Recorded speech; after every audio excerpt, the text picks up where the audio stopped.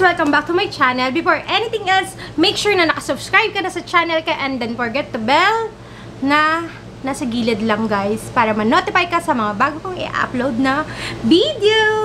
Ang haba ng intro ni Beshi.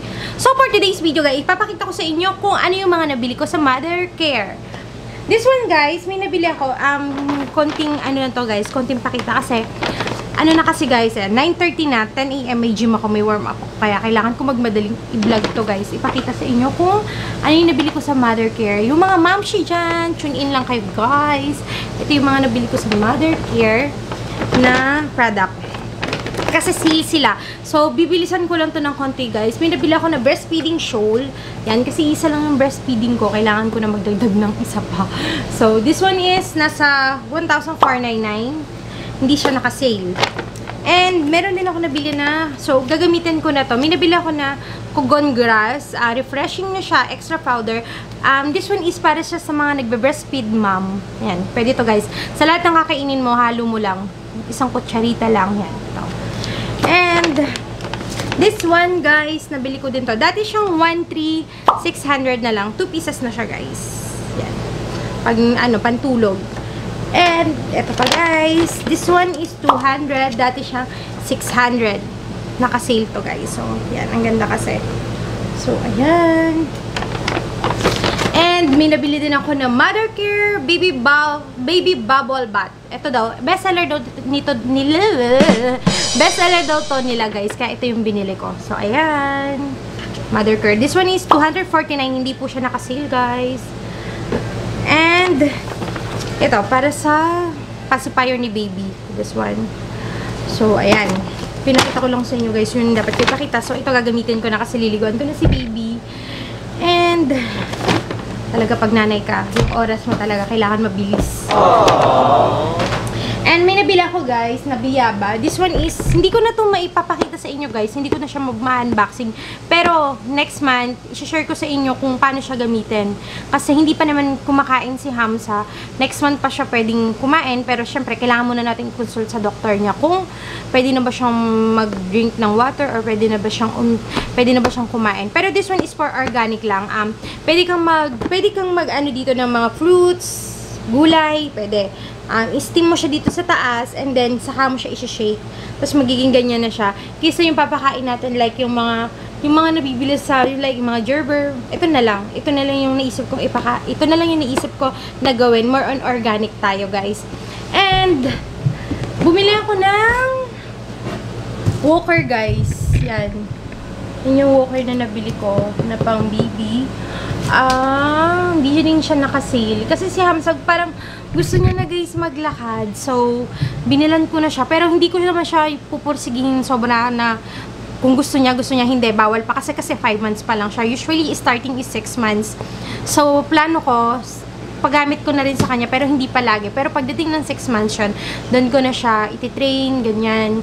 So, guys, for today's video, ito muna. Pero, tatapusin ko tong vlog na to. And, mag-gym muna si Inday and naasikasuhin muna si baby. So, ayan. Samahan nyo ako sa gym muna. Or, samahan nyo muna ako sa gym, guys. So, babalikan ko kayo later. Hi, guys! I'm back ngayon. Yan. Hindi ko natapos yung vlog ko kanina kasi nga, ang dami kong ginawa. Tapos, nag-gym ako.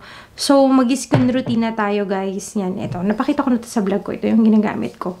Nabili ko sa Face Body Shop ba yun? Basta Korean store ko siya nabili. Ayan. Kasi gabi na. So, tayo, skin routine. Basta ito nga, guys, hindi na siya natanggal. Parang hindi siya nagpo-focus. Hindi na siya masyado natatanggal. Yung ano ko sa mukha. Para try ko pa rin ipaderma. And, oo nga pala, guys. Yung travel natin next month, tuloy na. Dumating na yung passport ko kasi naglakad ako ng visa, tapos dumating na din yung visa ko. Actually, renewal na lang naman ako, guys. So, thankful ko kasi, natuwa ako kasi, binigyan ako ng Japan ng multiple visa na 6 years. So, I'm happy. Kasi, ito yung dati kong visa na single entries lang. So, ngayon, multiple na tayo, guys. Yan. Binigyan niya tayo ng multiple. Hindi ko na masyado i-detail, guys, ha. Basta ito. Binigyan niya ako ng multiple. Hindi kasi nagpo-focus. Actually guys, may kwento to kung bakit ako naging multiple. So, dahil renewal na lang naman ako, sumulat ako sa Japan Embassy para ma-multiple. Kasi parang yun yung ano nila ngayon. Gusto ko i-share sa inyo. Para ma-multiple ka sa Japan, pwede kang sumulat sa Japan Embassy kung something na bakit kailangan mo mag-multiple, bakit gusto mo mag-multiple sa bansa nila, ganyan. Susulat mo lang doon by detail, guys. May papel kasing binigay sa akin doon, tapos sinagutan ko lang kung bakit gusto ko ma-multiple sa bansa nila, sa beautiful country nila, kasi gusto ko ma-experience yung culture, something, basta, etc. Marami ako nilagay doon, guys, eh. Pero, ayan, natuwa naman ako kasi binigyan nila ako ng 6 years multiple, and pwede ako magstay sa kanila ng 30 days. Yan, so, masaya ako, guys. Kasi kaya lang pupunta ng Japan, yung friend ko, imimit ko doon ako magstay sa kanya. Gusto niya nga ng, 15 days ako doon, guys. Pero hindi pwede, may baby ako. So, baka hindi ako payagan ni partner. So, kaya, ang plano ko, pero wala pa akong hotel, hindi ako magbubuk ng hotel, guys, pala. Kasi, syempre, sa kanya ako magstay. Pero wala pa akong ticket. Kasi, hindi pa ako nakabook ng ticket. Madali na lang naman yung ticket. Siya din yung susundo sa akin sa airport. And, nag-aaral kasi siya doon. Wala naman siya masyadong gagawin. So, wala siyang gagawin ng first week of November. Yun yung plano kong alis. So, mag-tour na lang kami. Tutor kami sa Japan. Something yan. Kaya, pupunta ako ng Japan. So, ayan nga. And, flex ko nga pala, guys. May pinagawa akong frame ni baby. Eto, guys. Pinagawa ko to. Yan, dumating na siya. Yan. Masyadong malaki. Dumating na siya. Yan yung ultrasound niya. Tapos yan yung 4D ultrasound niya. Tinabi ko kasi. Tapos yan, kamay paan niya yan. Tapos ito yung ano niya. Yan sa hospital. So, ayan. Tinabi ko lahat. Tapos kami, family, something yan. Sa Instagram ko to nakita, guys. Pinagawa ko to kay Casted Treasure. Doon ko siya pinagawa. Alam ko may store siya sa QC, malapit sa St. Luke. Pero hindi ko alam yung shop niya kasi hindi ako pumunta mismo sa shop niya. Nag-PM lang ako. Tapos pinuntahan niya lang ako sa bahay. Doon niya nakinuhanan si baby ng itong kamay paan na to, guys. Hindi ko alam ang tawag dyan. So, yan. Doon niya nakinuhanan si baby. And then, ang tagal nito bago i-deliver. Siguro 2 months or 1 month na-deliver, sobrang tagal. Kaya, yun. So, happy naman ako sa kinalabasan kahit matagal. Kasi maganda naman siya. Tapos, ito yung napili kong frame. White and gold, guys. So, kaya, yan yung napili ko na lang na frame. Tapos, hindi ako pumayag na hindi ko matatapos tong video na to. Hindi ko ma-end. Kaya, yun. Sabi ko, i-share ko na lang yung yung passport ko. Yung visa ako sa Japan na natuwa ako. Hindi ako nag-expect na bibigyan nila ako ng ganun katagal. Pero, happy ako kasi binigyan nila ako ng 6 years multiple. So, sobrang saya ko. Hindi ko kasama yung partner ko papunta sa Japan. Ako lang, sabi nga ng partner ko, nakaka-inggit kasi multiple ka ng Japan, sabi niya. Nasa Taiwan siya ngayon. Sabi niya, mag-a-apply daw siya ng visa ng Japan. Ganyan-ganyan. Sabi ko, sige.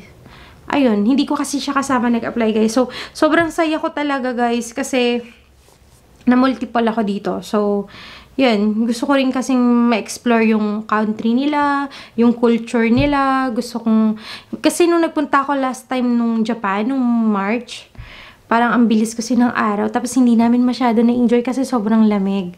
So, ngayong November kasi, hindi pa ganun kalamig.